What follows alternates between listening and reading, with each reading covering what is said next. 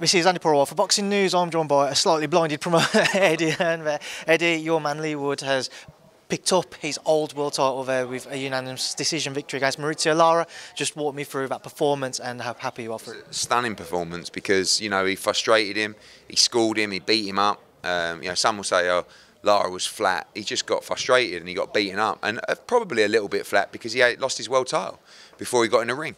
But, you know, he was desperate to win, couldn't get it over the line. But I thought a great performance from Leigh Wood.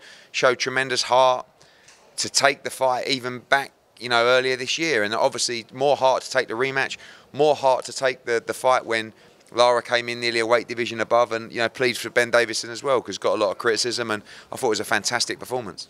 Eddie, people questioned with all of the weight issues whether or not the fight should go ahead. Obviously, on the back of the first fight, people questioned if it was too soon for it. How justified of a decision does this feel now? Yeah, because they know what they're doing, you know, and the weight was a difficult decision because Ben gets a lot of criticism through it. You know, people were talking about, oh, just, you know, call the fight off and then fight for the vacant belt. What? When? Who? He's not even a mandatory. It would have been Komatov against Rayford. So Leigh Wood had to really bite the bullet and just take the fight, really. They had an agreement to weigh this morning because they wanted to see what he weighed, and Lara was happy to do that. He wasn't heavy, Leigh was heavier, and it was the right decision, and it paid off tonight. Obviously, we know Leigh's got that ambition, that desire to fight at the City Ground. He's also mentioned a unification. What would you like to deliver for him next week? Yeah, I mean, you know, there's a mandatory pending against Komatov, who's a great fighter. It's not a big fight. You know, Leigh said he's probably got 2 fights left, and Komatov's probably not, with all due respect to him, on that list, and he's good, you know. And I think the Warrington fight's the one that makes sense. You know, I'd love to see if there's a way to make that fight, but we'd have to be quickly. You know, Leigh's got a little nick there.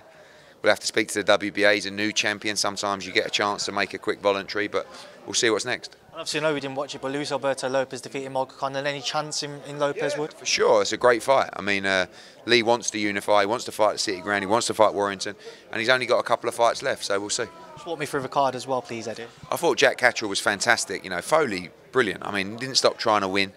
Out for 15 months. He's ready for those big fights now. Regis Prograis, or even a return here in September in a big fight. Terry Harper, really pleased for her after a very tough week.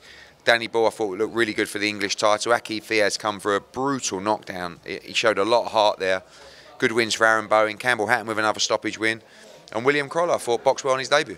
Hatton and Fiaz, is that something which we could see? I think so. I mean, I still think that, you know, Campbell's slightly behind Aki, but with the knockdown tonight, maybe they might start fancying that fight. And I think, give it 6 months, I think we'll be talking about it. Eddie, I'm sure I'm not the only one who's going to ask you tonight, but obviously we saw George Warren's comments that a formal offer has been sent across. Can you just give us a few more details? No, not really. I mean, there was no contract. I mean, formal offer. He just sent an email saying that we'd like to make the fight in September. We know the terms from last time. Let's discuss. I called him straight away. We had a chat. I think it's difficult to take Tyson too seriously at the moment with everything he's been saying. AJ certainly doesn't, but it's my job to take them seriously. George, you know, has told me they want to make the fight. I believe George, but also I don't know if Anthony will give up August and December on the hope of a Tyson Fury fight in September. We'll see what happens in Saudi this week. That's the fight we're planning for him against Deontay Wilder. Obviously, it's a huge fight and a huge money fight as well. Andy's fighting in August, but the Tyson Fury fight's a huge fight, so we'll definitely explore it. We definitely won't base our career and plans around Tyson Fury, but it's my job to go through the motions. It's obviously early stages yet, but when you look at how AJ's career could play out for the rest of this year, what do you think's more likely, say, Dillian in August and then that Wilder fight? Yeah, that's the favourite right now, and, you know, he's in training for that. He would have to give up the August fight and the Wilder fight in Saudi on the hope of fighting Tyson Fury in September. It's a massive fight. He wants to fight Tyson Fury, but he also wants to fight in August, and he also loves the Wilder fight in Saudi. So, again, he's got fantastic options. Tyson Fury ain't got many options right now. You know, it's kind of tables have turned a little bit, but, you know, no back and forward. It's a huge fight, and we'll go through the motions. Final one on AJ, cut-off points for whether it be White in August, whether it be the Fury fight, or whether it be Saudi. Yeah, I don't know. I mean, like I said, right now we're full steam ahead for August and Deontay Wilder in December. We are, like I said, we'll see what happens in Saudi Arabia this week. We're being told by them, this fight is on, this fight is happening. Till we get a formal contract, that's not the case. But we've worked with them before, we know they're serious, and that is our plan.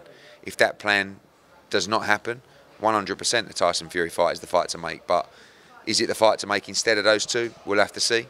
We'll make sure that AJ fights when he wants to fight, and we can make the biggest fights out there. Just the final one, Eddie. Obviously, I know it was in your show. We saw highlights though of Chris Billam-Smith defeating Lawrence Okolie. Just your thoughts on that fight and that outcome? Yeah, I haven't seen it. I mean, I know it was points deduction and yeah.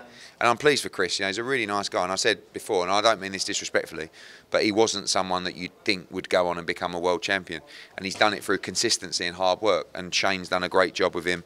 And you know, I'm pleased for him. Obviously, Lawrence will be disappointed. I think there's a rematch clause, which will be difficult because that fight worked in Bournemouth.